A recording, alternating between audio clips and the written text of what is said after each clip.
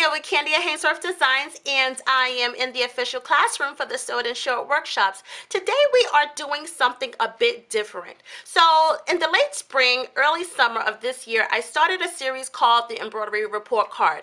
And what would happen is I would purchase a design for an order and then grade the embroidery designer based on the following criteria. However, I've received some emails feeling of the other embroidery designers and people who are hobbyists and in the business. They were saying that I was grading them a bit harshly, and some even thought that I favored the embroidery designers' designs that I really liked. But my thought was, it is what it is, and I do expect the embroidery designers to meet a certain criteria because the items that I am using the embroidery designs on, I am selling. And so it needs to meet a certain criteria. So if it's high for some, you know what, I'm a bit fussy. I feel like if someone's paying me money for something, it needs to be right. Okay, so today we are doing something a bit different, okay? What I'm going to do is I'm going to allow you to be the judge. I'm not going to give too much input. I'm just going to do the embroidery design, and let's see how it comes out. I have an order, and I'm going to be purchasing an embroidery design from Applique Corner. It is one of those 3D giraffe designs. These are the fabrics that I'm going to use to make that applique. Also, I recommend using water solving. The batting is optional. You don't have to use that. That's purely my preference. You're going to need some kind of applique scissors because it's a lot of little cutting that you're going to have to do. And I would use some kind of basting spray or temporary spray to apply those fabrics to the applique. Let's get started. Okay, so I have already purchased the design from Applique Corner, and I'm just going to open up the file here. And then I see I have purchased a couple of these designs. So I'm just going to tap on giraffe ears because that's the design that we're doing. And then I like to look and see how embroidery designers organize the files for us. And for starters, I see that she did list a stitch order. So that's actually good because you want to kind of see like what's next. Usually when it's a stitch order, it tells you, okay, it's going to do the face, and then it's going to do the ears, and then so forth, okay? Let's see if there's any PDF instructions in here. Generally, there are usually PDF files just to give you instructions on how to make an applique, because the embroidery designer does not know if you are experienced, and generally they will include PDF files, instructions, just in case they happen to be your first lucky choice to try an applique. But I don't see any here, but it doesn't mean that it's not here. It might be that I'm just missing it. So I'm just going to move forward, select the giraffe design that I want, and then I'll come back. Okay, so for this design, because you have a stitch chart, which is going to tell you which step you're going to be, you can kind of plan ahead if you are using a multi-needle machine, which head will be the color for that particular step. Okay, and if you are using a single head machine, no worries, you can just switch it accordingly. Okay, so the first step is going to be your tack down stitch of the face. So if you direct your attention to this area here, it's going to tell me that the first process of this design is going to stitch an outline of the face. Okay, so I'm just going to close this and then just get started.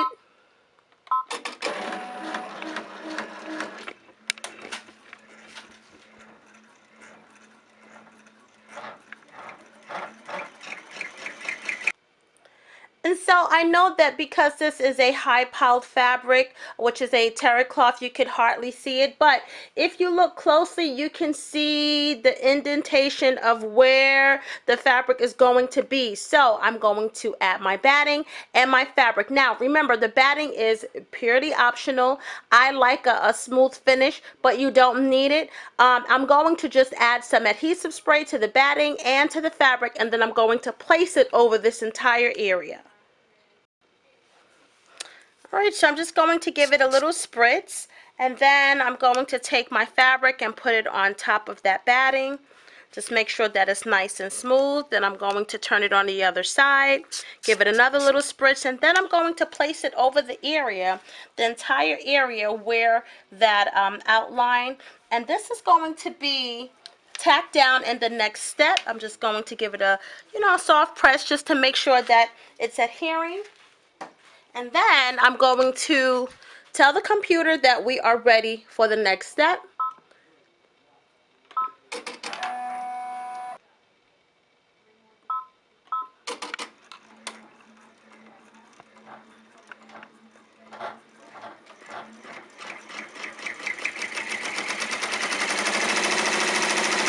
And so this is going to be your tack down. It's tacking down the fabric for the face of the giraffe.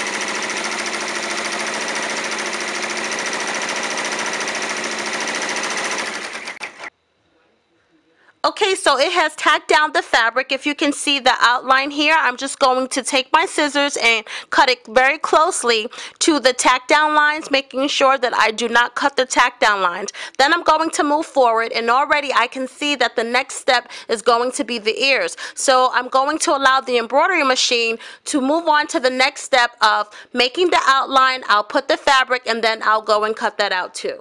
Okay, so the next part of this design is going to be the nose or the snout. So that's the area that is going to tack down. If you direct your attention here, it's going to show you the little area that is going to tack down. So I'm just going to direct my embroidery machine to do so.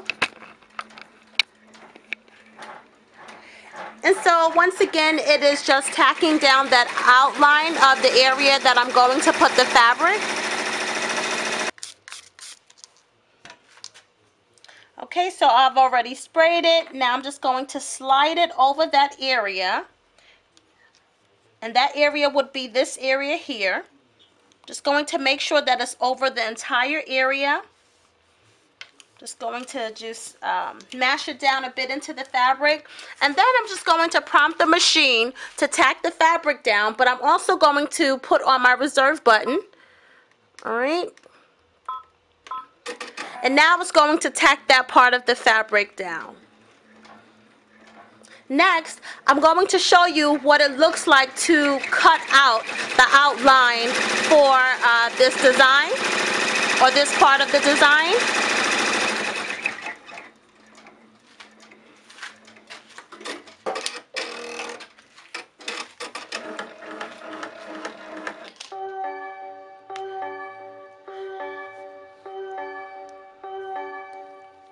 And so what's going to happen is I'm going to take it off of the machine just so you can get a closer look at what I'm doing.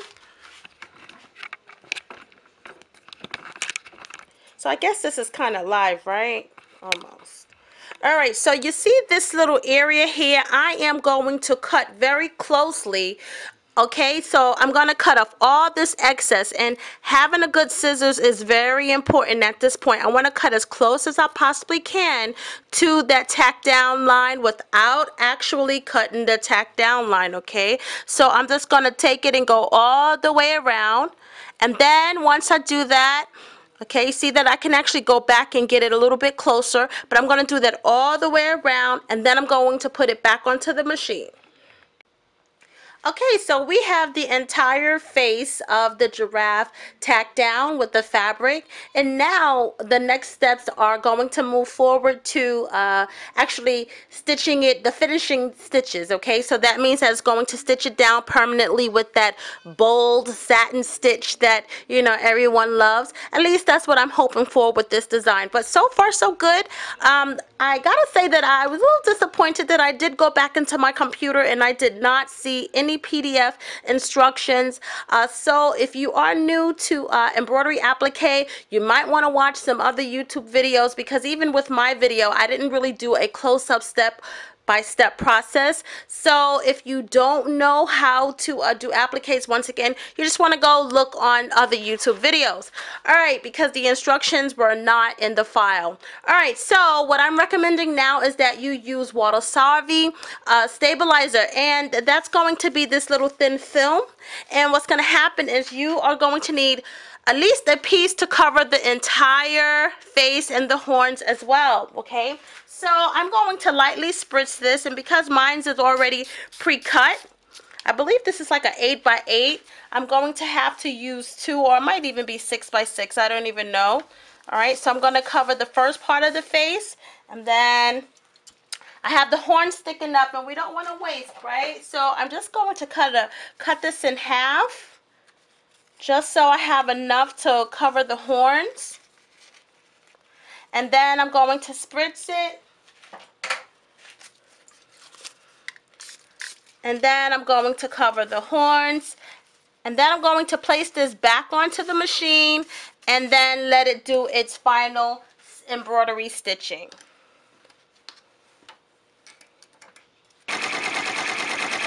So it's doing the final satin stitch on the ears, and as I predicted, it would be this bold, beautiful satin stitch.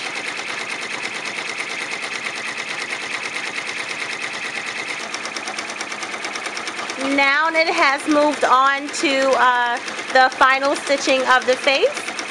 Once again, that bold, beautiful embroidery. I love it. So far, so good. And now it is embroidering the tack down for the mouth or the nose area.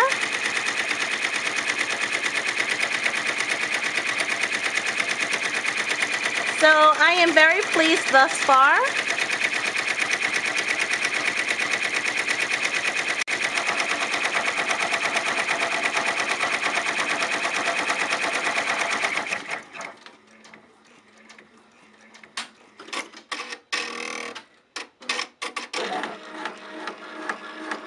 And so the next step is going to be the nostrils.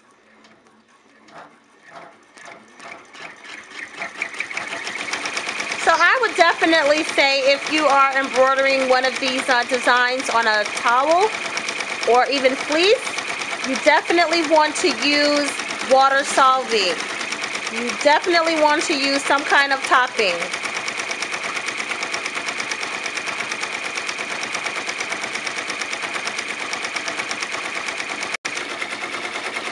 Okay, so I went ahead and allowed the embroidery machine to complete some of the steps that are ahead, which is the nostrils and the satin stitches for the eyes, and then the eyebrows, and also the areas for the ear holes. Okay. Now, what I see with this step, it is on the black part of the eyebrows. I am going to have to do this part over because I see that the terry cloth, even though I used water solving, is bleeding through. And I don't like too many white spots or specks showing. And that might be that the fabric that I used was entirely too thick. I didn't use any batting underneath the eyes, but I will have to do this part over. Just for my own preference, I don't like to see the white specks bleeding through.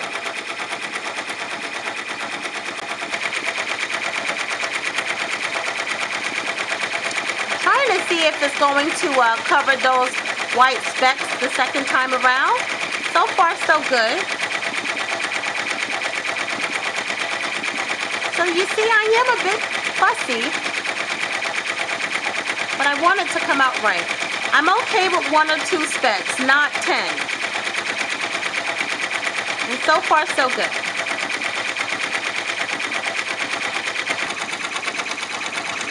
And so now I am moving on to the eyeball, and I'm doing the eyes green. And if you see on the brow, that double stitch does make a difference. It's that bold black, no specks. I really like that. It's a nice crisp look, a nice finished look. So you can see that this design is really coming together. There are a couple of more steps, and then it has to do the personalization. Right now it's working on the little hairs for the horns. But this was, I would say, thus far, very well designed. I'm very pleased with the overall design of it thus far. Of course, it's not finished yet, but I'm happy. It's 75% finished, so.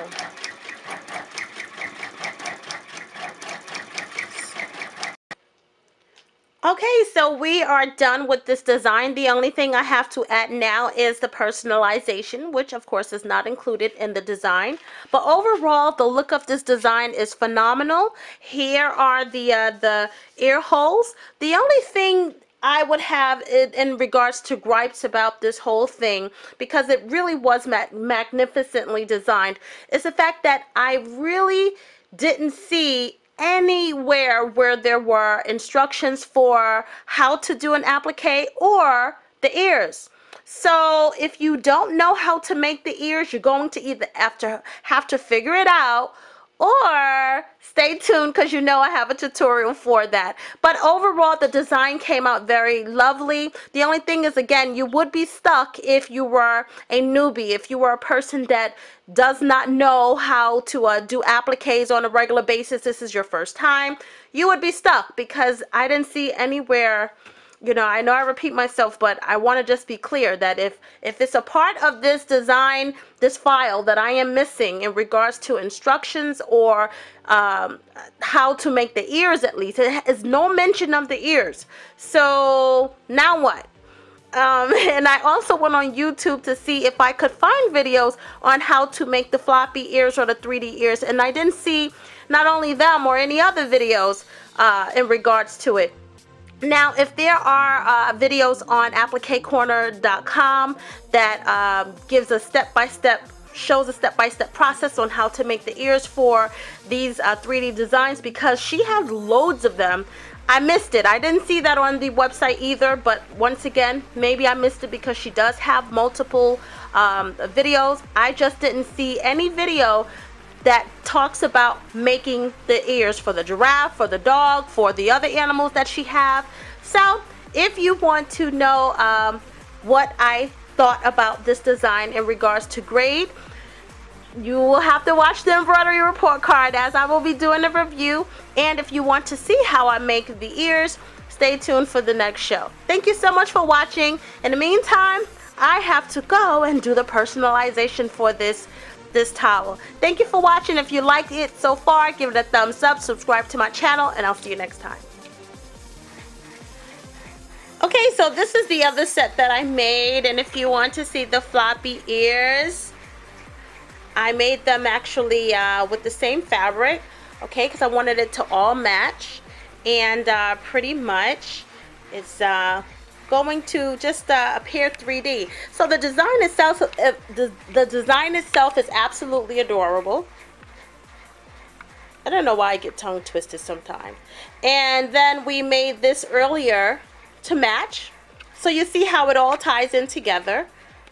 Okay, so stay tuned because I'm going to show you how to put this all together. Okay, the ears, how to attach them, and so forth.